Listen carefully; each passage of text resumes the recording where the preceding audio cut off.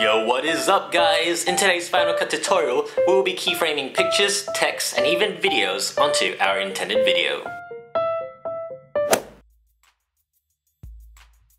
Hey guys, it's Scrunchiii here, and today I'll be teaching you how to keyframe. Now since we already know what keyframing is, I don't think I should bother explaining myself too much about it. But essentially, a keyframe is basically that 1 millisecond that makes up that one frame of the video. Now that's enough talking and let us begin! First we start off by creating a new project. Let's call it keyframe. Now we import the videos we want. Drag the video you wanted to keyframe on it into the timeline. Yeah, so in this video, I want to make a picture appear, then just move frantically around the screen while I punch it out of the screen at the end. So now I find a part of the video where I want the picture to appear. And then I go to the picture button and look for the picture I want. And drag it on top of my video. Now I resize the picture using the scale button and place it where I want to appear.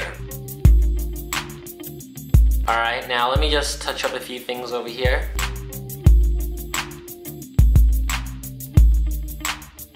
Alright, now make sure the picture is clicked on and set the cursor to the start. Now we go to the inspector window under video. Now we scroll down until we see transform.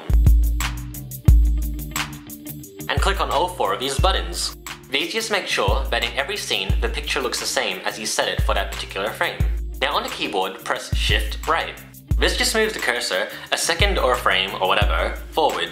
You don't have to use the Shift right button and can just click on the frame by yourself. But I just use this because it just makes things slightly more accurate. Now as we did before, we're going to highlight all of these buttons and move the picture in a different spot.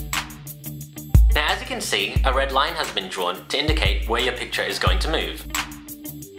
Now depending on how many times you want your picture to move, we repeat this process how many times you want.